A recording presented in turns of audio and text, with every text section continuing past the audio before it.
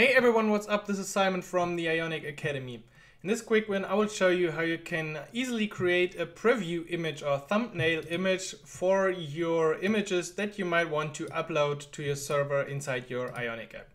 So I've started a blank new app and we go ahead by adding the Cordova plugin for the camera because obviously we need some way to capture an image inside our app. So we can then create a preview image or thumbnail image from it. Of course, also install the npm package for the camera, and I will bring up the preview with a lab, but actually what we do later in this tutorial won't work inside the browser because we use Ionic Cordova plugins and they won't work inside your browser. So import the camera in your app module and add it to the array of providers.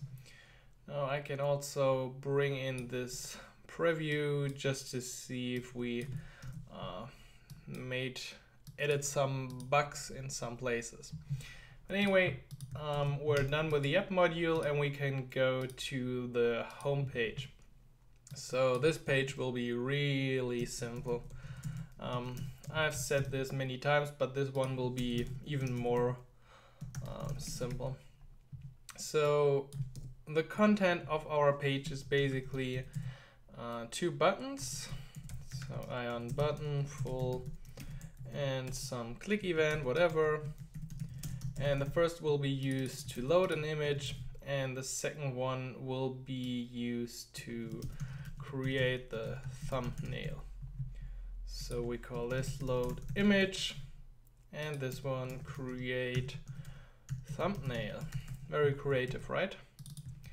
So we can add those to our home file and also create thumbnail like this.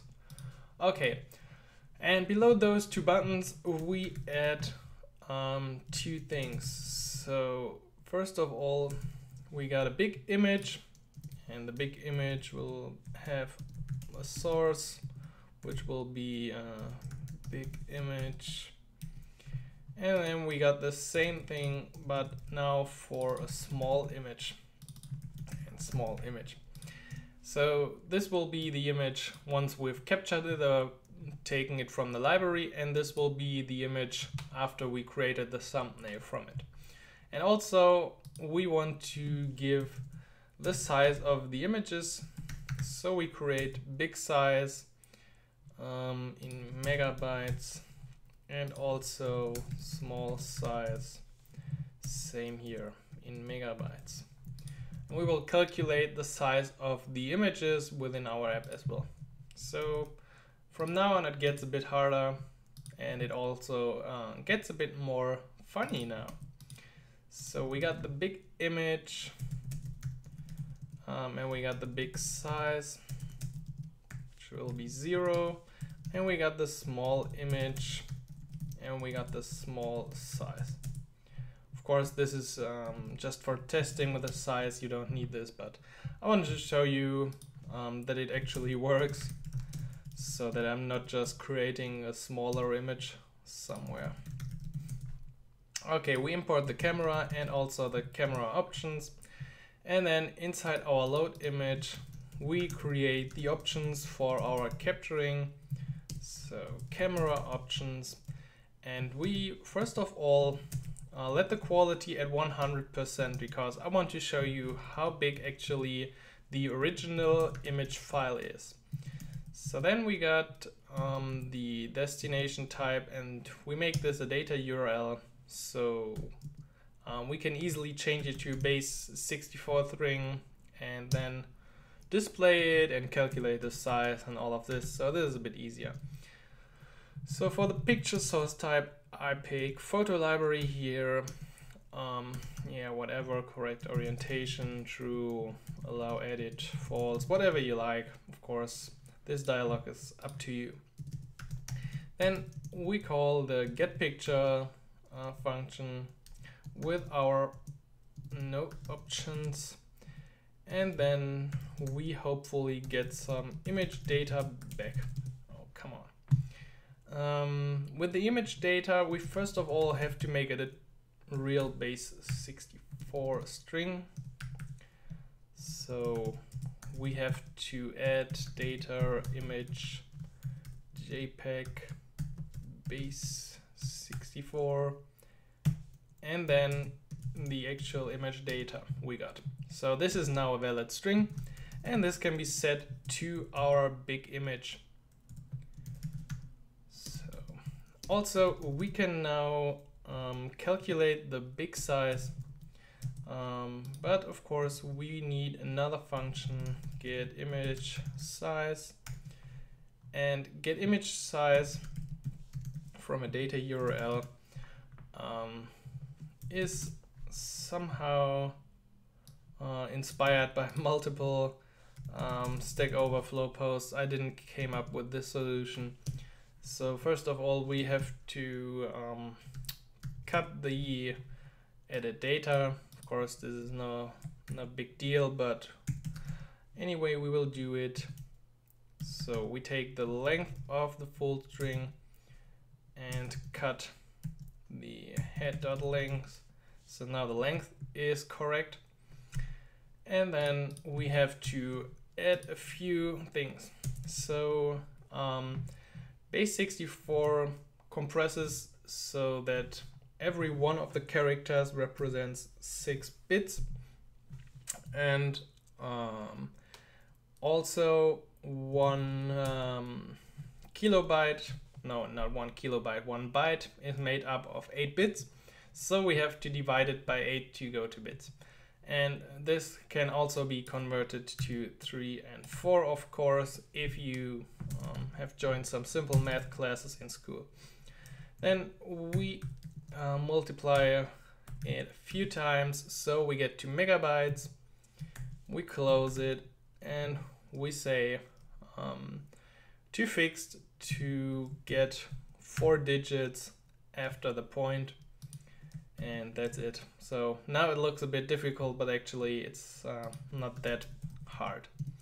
So now we can pass in our big image to our getImageSize function, and this will calculate the image size for our big image. Okay, now the actual funny part begins with our createThumbnail function. And we will add a new function, so this function will be for you one that you can easily copy into your projects and use right there. So therefore I will make it as general as possible. We add some defaults or fallback, default values for these variables. This is also a number. Nope, number. Then we got the quality, also a number, and finally we got a callback. Okay, so this function will now help us to actually create our thumbnail. Hopefully, or let's implement it first. So we make use of the canvas element, and we go ahead, document create. Where is it? Create element canvas. Okay, and also we create a new image like this. Now we attach, or we add to the image onload function some stuff that we want to do. And after that, or in general, we need to set the source of our image to the actual image that was passed to our function.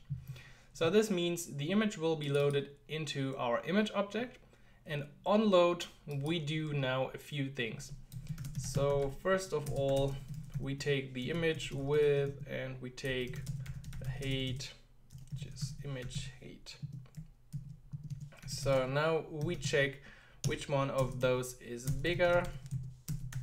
If the width is bigger than the height, and also if the width is bigger than the max width, in that case we need to set our width to the maximum width.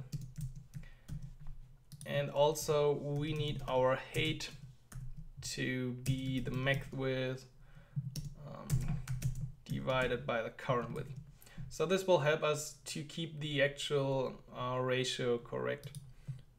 What's wrong here? Okay, this is wrong.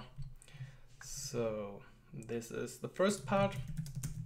And now we also got the second one. So if the actual height is bigger than the max height, we have to apply a few changes as well. So in that case, I think we need more or less the same, but the width is max height divided through the height, and then we can set it to the max height. Okay, so this is a bit complicated. Maybe we could also leave this out, but I want to be, I wanted that it is correct for you. So then we go ahead and set the width of our actual canvas, and also of course the height. And then we can get a context of our canvas. So we call get context 2D. And now onto this little context we can draw an image. So this is the trick here. We basically draw onto the canvas and then we get something back from the canvas. So now we draw the image. We start at 0, 0. The size is width and height, of course. And now we got a canvas object with an image drawn onto it. And now we can go back and say canvas to data URL. We want to please get an image of the JPEG type, JPEG, and it should have the quality we have defined or we got from outside. So now we got a data URL, and now we can call the callback we added previously with our data URL. Okay, so might look a bit scary, but the actual usage now is super simple. So when we call create thumbnail, we go ahead and call this generate from image, and now we can add a few things. The first is the image, which is the big image in the beginning. Then let's say we want to have it like 200 and 200, and the quality maybe very low to 0.2. And finally we got the callback, which means we get the data URL right here. We can use it as a promise and then set our small image to the data and calculate our small size, which is get image size for this dot small image. And that's actually it. So as I said, load image won't work here. We have to run it on a device now. So let me bring up my simulator. Okay, so here's the app on my device or on my simulator, and I had a little typo here. Of course, an H would be wrong, so this is JPEG, of course. Now this is the app, and we go ahead and load some of the pre-installed images. Let's say this one. Okay, it's 3 megabyte. Now let's take a different one. I think this one is even bigger. So this is over 6 megabyte big, this image. Of course, always streaming this back to the user is quite heavy. So let's create a thumbnail. And you see our thumbnail is not as good as this image, of course. But if you make this even smaller and display it in a list, it's totally fine. And the size, a fraction of the original size. So this can be easily sent to the server and set as the preview image for this big image inside the list. Which means when you call a list with 20 objects, you don't have 20 calls for a 5 megabyte image, but 20 calls for this, which is really nothing. So, and then you click on the list item perhaps, and then the big image will be loaded. But creating a thumbnail is super helpful for these cases where you work with images, and especially with lists or or have a smaller preview of the actual image, which has to be, or which doesn't needs to be the original image because it's just too small. Nobody will care if this is the quality or not.